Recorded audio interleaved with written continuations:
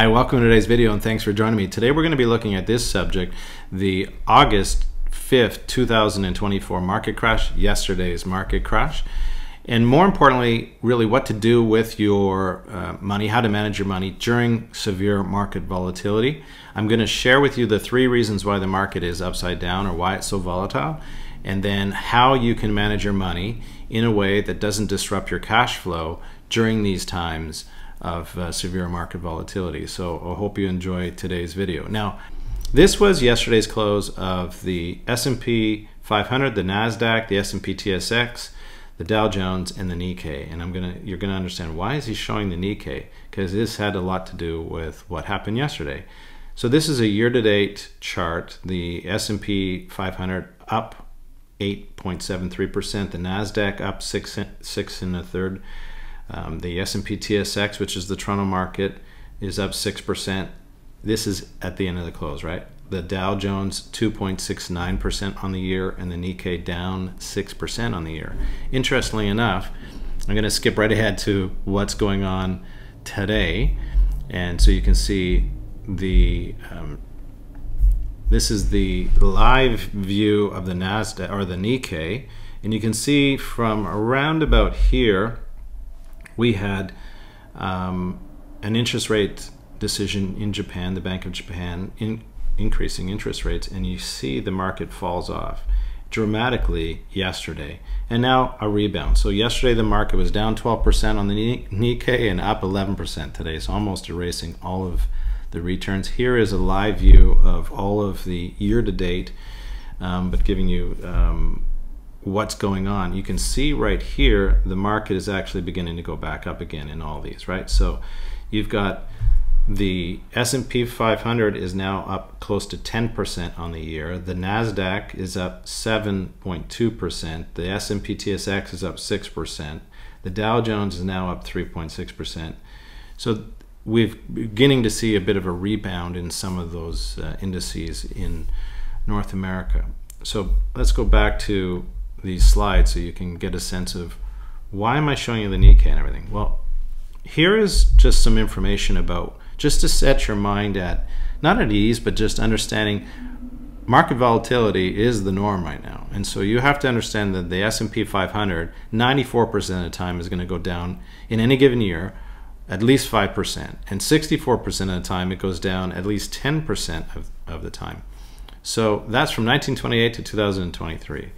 So build into the way you create your portfolios or the discussions you have with your advisor the fact that there's going to be market volatility in any given year, easily 64% of the time down 10%. So if you are, uneasy about yesterday's event, just understand that is this a systemic problem that we're about to run into, or is this just a one-time event? Remember, the market has very short-term memory, and when something bad happens and it appears to be a surprise, and the market does not like surprises, the market sells off dramatically, and then everybody at the end of the day goes, well, actually that wasn't a really bad event. We do see a lot of great things ahead, and the market rebounds the next day, which is what's kind of happening right now. Here are some reasons to sell, and this is just to sort of strike that sentiment home, or this idea home, that you need to just take a deep breath sometimes and examine, is this really a problem? So if you look at just the right hand corner here, because all the stuff to the left is 2009, but you can see there are reasons why you might have thought, maybe I need to sell, go to cash, get out of the way. This is just too much volatility for me. And so you can see over the last 4 years, we've had COVID, we've had a US election, now we're having another US election, we've had different variants of COVID, we've had political, geographical events going on, and despite all these things and the volatility that's happening, that solid black line from left to right kept going up. Even though it dropped dramatically and scared the heck out of everybody, it went up. So what you have to do, tip number 1, is build a portfolio that's not only resilient, that manages your money well, but manages the cash flow of your portfolio so that when you have these negative events, it's not interrupting your cash flow or costing a lot of money to get at your money. So this is really important. When I say cost you a lot of money to get at your money, meaning when you do withdrawals in a negative market, that really accelerates the movement of your portfolio to a zero much faster, right? So let's keep that in mind. And it's at the end of the video, I'll show you exactly how to do that. Okay, number one of the reasons why, this is probably the biggest reason why the market is behaving the way it is the Federal Reserve. They were expected that they would have cut rates and didn't cut rates. They, in July, left the rates at 5.25 to 5.5%, the 8th consecutive meeting, and did not lower the rates. So this set the market on fire. People were, come on, it's about time. Canada has lowered rates. How come we're not lowering rates? Much bigger economy.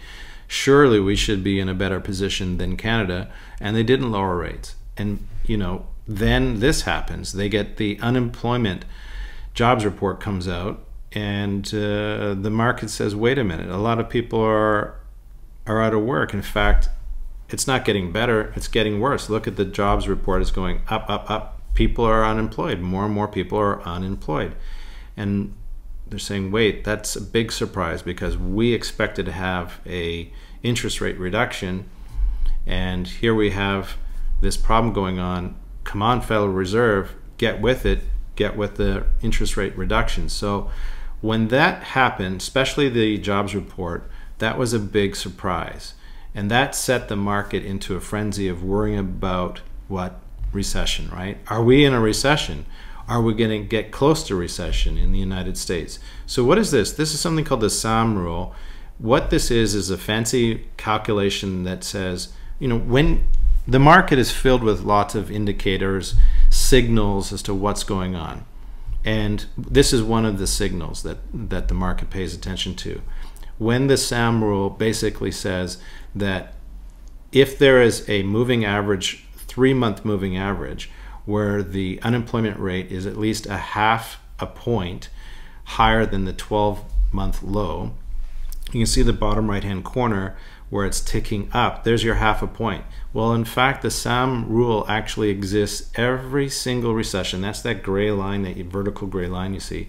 Every gray line had that half a point tick up in unemployment rate just before each recession. So it signaled that the US economy was going to go into recession, and here we are. It's signaling again that there's one indicator that there should be a recession close by.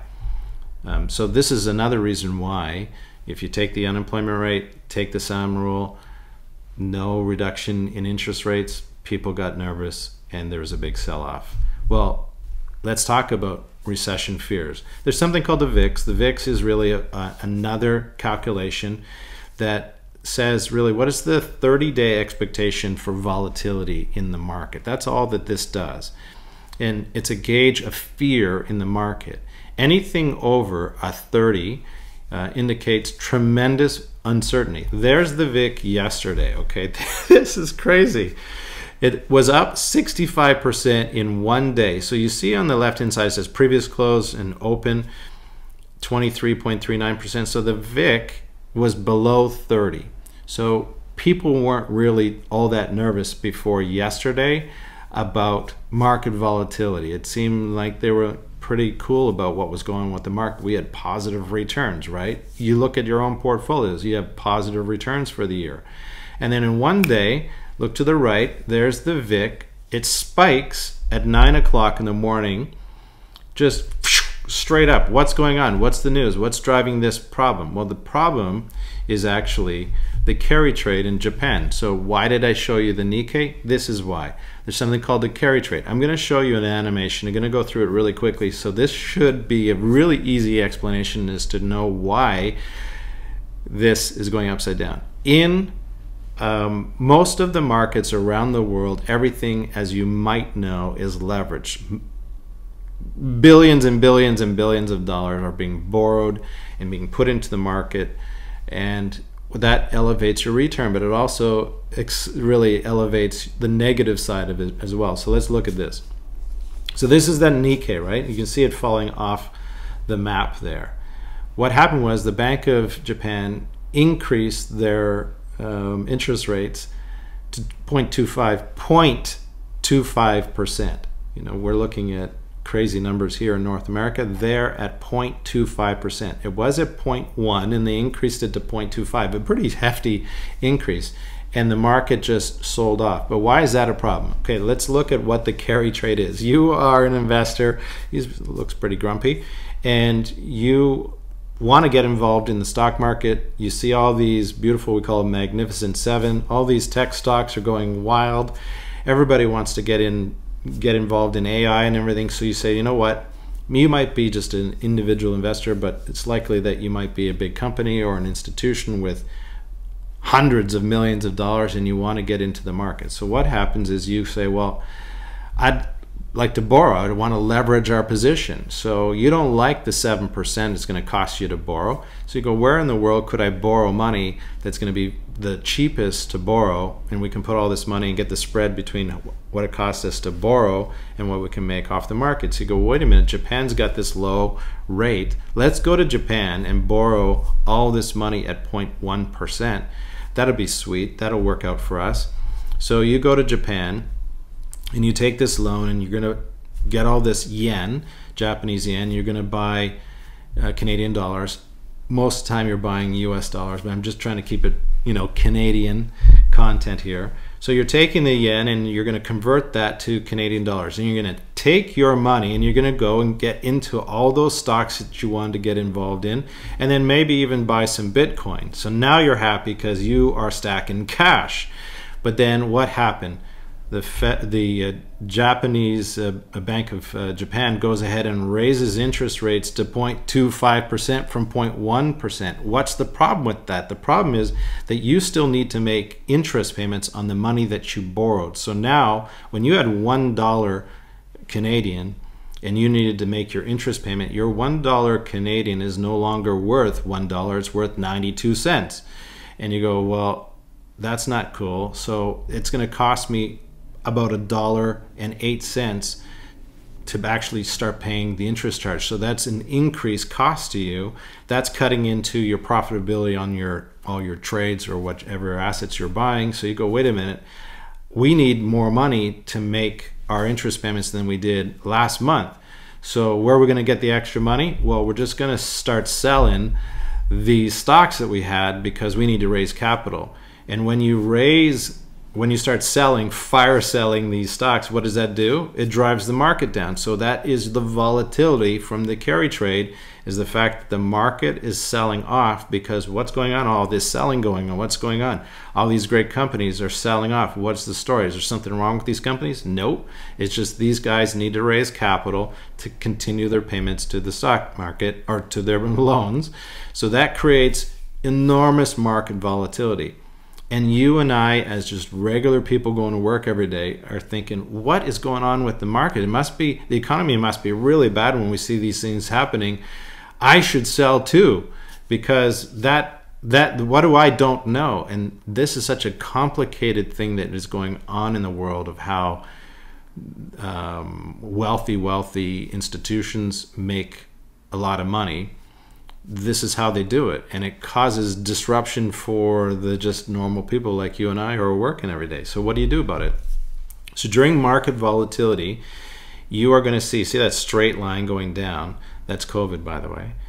You are going to take cash equal to 1 to 3 years of your expenses, and you're going to just park it in money market or a laddered GIC strategy, so that when you're doing withdrawals, you're taking money not from your portfolio that is experiencing a severe negative withdrawal, because that would accelerate your portfolio faster to a zero balance. So you're going to take 1 to 3 years, depending on your risk tolerance, 1 to 3 years, put it in cash, and then do your withdrawals from that account and let the market recover over the long term. Let it do what it needs to do with solid investments.